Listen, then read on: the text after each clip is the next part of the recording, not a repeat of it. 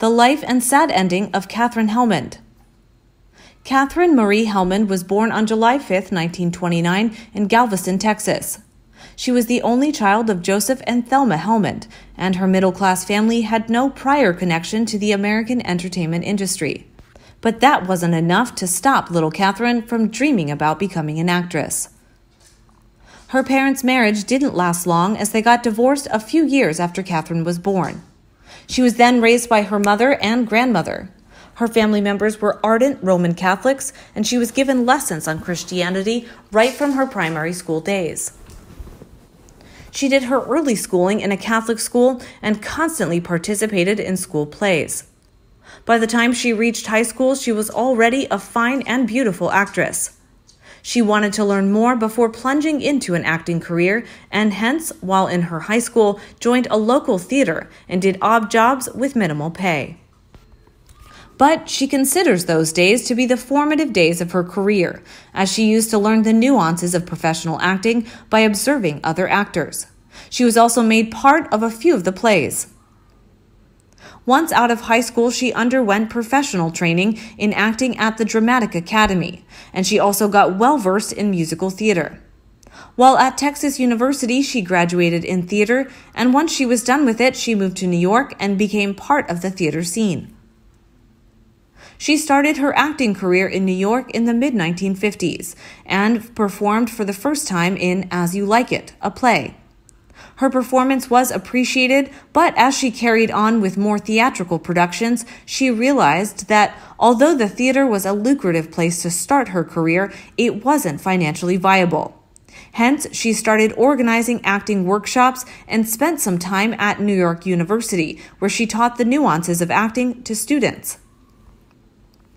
After concentrating some more time on gathering enough acting experience, she started auditioning for roles in television. After ignoring some minor roles, she finally said yes to Car 54, Where Are You? The series had her playing a small role, which she was uncredited. She carried on with similar roles, and this went on for quite some time. It was only at the beginning of the 70s that she was finally getting noticed by the directors, and she started getting some meaty roles. In 1971, she started her big screen career with a minor role in the film Believe in Me. She then got a slightly better role to play in The Hospital. Despite her good looks and acting skills, it seemed very hard for her to break into the major roles. In 1973, she returned to her theatrical roots for a while and became part of the Broadway show Great God Brown, and ended up winning a Tony Award for her performance. Her success streak continued, and she earned acclamations for her performances in productions such as Don Juan, Private Lives, and Mixed Emotions. In the 1975 film The Legend of Lizzie Borden, she got a major role as the sister of the titular character. In 1976, celebrated director Alfred Hitchcock roped her in for the film Family Plot, which was a successful dark comedy thriller. In 1977, the executives at ABC Network handpicked her for a role in the series Soap. She played the role of Jessica, a sassy matriarch of the Soap family. Her performance was met with thunderous applause. In 1984, she got the breakthrough role of her career, which finally made her a household name in the United States.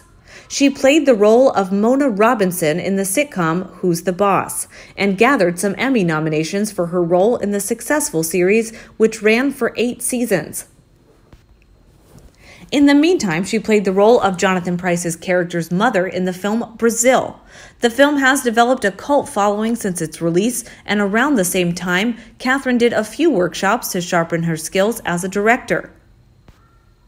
She then exhibited her directorial skills by directing 4 episodes of the series Benson, and also received directorial credit for an episode of Who's the Boss.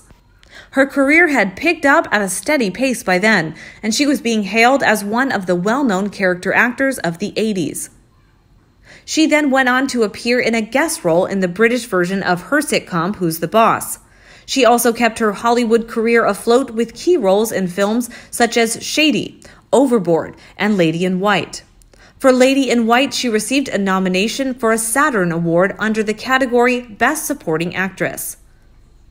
In the mid-1990s, she starred in the trippy comedy film Fear and Loathing in Las Vegas, which starred Johnny Depp in the lead role. The film wasn't well received initially, but eventually it achieved cult status. It is now known as one of the best stoner comedies of all time. She then continued with playing a recurring role in the universally hailed sitcom Everybody Loves Raymond, and made a guest appearance in the fantasy drama True Blood. She has also lent her voice for several animated projects such as Cars and Batman the Animated Series. In her personal life, in 1957, Helmond married George N. Martin. After their divorce in 1962, she married her second husband, David Christian. They remained married until her death. Sadly, Helmond died on February 23, 2019, from complications of Alzheimer's disease at her home in Los Angeles, aged 89. She was cremated and the ashes were given to her family.